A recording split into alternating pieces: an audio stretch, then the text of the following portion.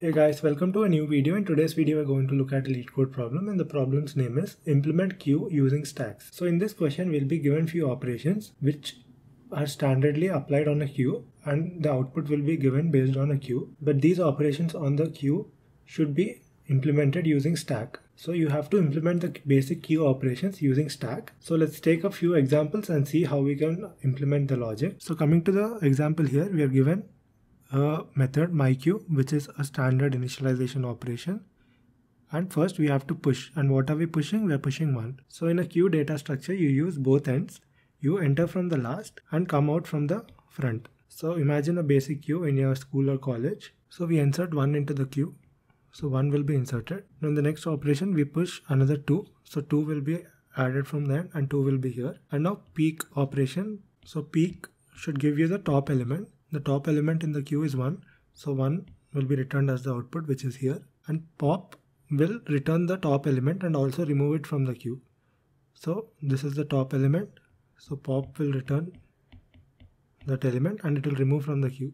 And we check if queue is empty. No, there is one element inside the queue, so we return false. Now this is the basic queue operations, but the catch is that you have to implement these operations using a stack. So let's take a look at the stack operation. So this is a stack, and inside a stack you insert from the top and come out from the top. So like a stack of plates. So let's do the same operations on the stack. So first we are pushing 1 into the stack, so we add 1 into the stack. Next we are pushing 2 into the stack, we are pushing 2 on top of 1. And now peek. Peek operation will return the top element from the stack. So peek is equal to 2, but here the answer should be 1, right? Here while using a queue, you should get 1. So this is a wrong operation. And now pop operation, pop will return 2, but here again it should return 1. So this is wrong, this is also wrong. And pop will remove the top element from the stack. And now we are checking if stack is empty. No, stack is not empty, there is one element. So this will also return false. In queue also it is returning false. Here you are getting 2 wrong answers. So how are you going to implement a queue into a stack? So for that, let us take another stack. So now I'm going to name this stack 1 and this is stack 2. And again into this stack, elements will come from the top and it will go out from the top itself. Now let's do a dry run again. So we push 1 into the stack. So we are pushing 1 into the stack. And now we are going to use this stack 2. So you can call this a temporary stack to hold elements. So for example, if this stack contained 1, 2, 3, you pop the top element and add it into the stack. You pop this element and add it into the stack. And you pop the last element and add it into the stack. And now using this operation, you can see that the order is maintained as per a queue. So in queue also 1, 2, 3, the elements will be ordered in a line, and using 2 stacks, you can get the same order as a queue. So this is the main idea. And remember, I'm going to use stack 2 only to hold the elements, and all the push, pop and empty are going to be performed on stack 1 itself. So that is the main idea. So based on that, let me do a dry run. So first I add 1 into the stack. And now in the next iteration, they're asking us to add 2. But before adding 2, I check if stack 1 is empty or not. If it is not empty, I'm popping that element. So 1 will be added here. And now 2 will be added into the stack. And as soon as stack 2 is not empty, and if you have at least one element, I'm going to pop that element back into the stack 1. So 1 will be removed from stack 2 and will be added into stack 1. So 1 will be added. I implement this concept of temporary hold the elements.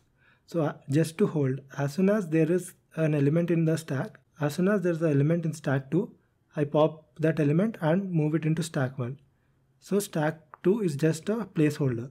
We are doing peek operation. Peek and pop operations are going to be performed on stack 1 itself. So peek will give you the topmost elements inside the stack, so 1, and it is matching here. And now we need to perform the pop operation. Pop operation will return the topmost element.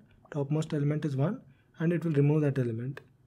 And now empty operation. Empty operation is, we're going to check if the stack 1 is empty or not.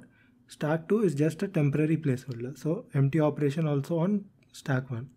So we're checking if stack 2 is empty. No, there is an element, so it will return false. So now as you can see, the results are matching for queue operations, which we have implemented using 2 stacks. And stack 2 is just a placeholder. Now let's implement the same steps in a Java program. You can do a dry run for other examples, like push more elements into the stack, and as soon as you find an element in stack 2, push it back in stack 1. So this will be clear in the code. and then do a dry run looking at the code. So I'm going to create two stacks, stack 1 and stack 2. Both are going to contain integers.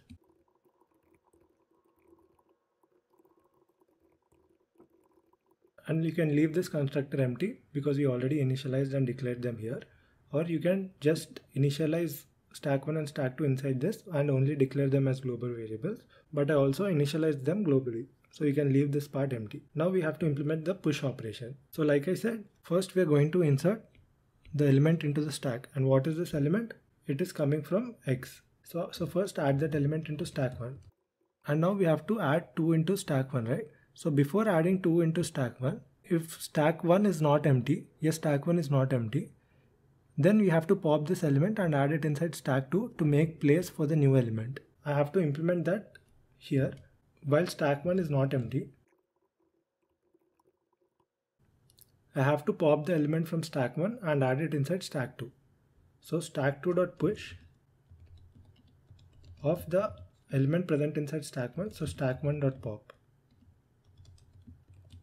So what happened here? We popped this element and added it into the stack. So 1 will go away and 2 will be added here. And now for the next operation, it is peek, right? And we want our answer to be 1, but 1 is present inside stack 2. So as soon as stack 2 has an element, until this is empty, we have to push all the elements back into stack 1. So now stack 2 is not empty. So I have to check that if stack 2 is not empty. So while stack 2 is not empty, we have to pop that element from stack 2. So remove this element and add it inside stack 1. So we removed from stack 2. So stack1.push. So we're pushing the stack 2 element. So stack2.pop and add that element inside stack 1. So this is a void operation. You don't have to return anything. So this is the push implementation, which is taking O of n time. And now, like I said, peek, pop and empty, you have to check on stack 1.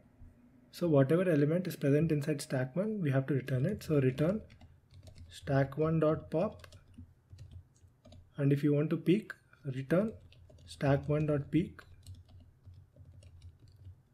And if you want to check if stack is empty, you have to check if stack 1 is empty. So return stack1.isEmpty. So if stack 1 is empty, it will return true. If stack 1 is not empty, it will return false. So this is the implementation of the code. Now let's try to run the code. The test cases are being accepted. Let's submit the code. And our solution has been accepted. So the time complexity, this is O of n, and all other elements are O of 1. And space complexity is O of n because we are using a stack to implement the output. That's it guys. Thank you for watching and I'll see you in the next video.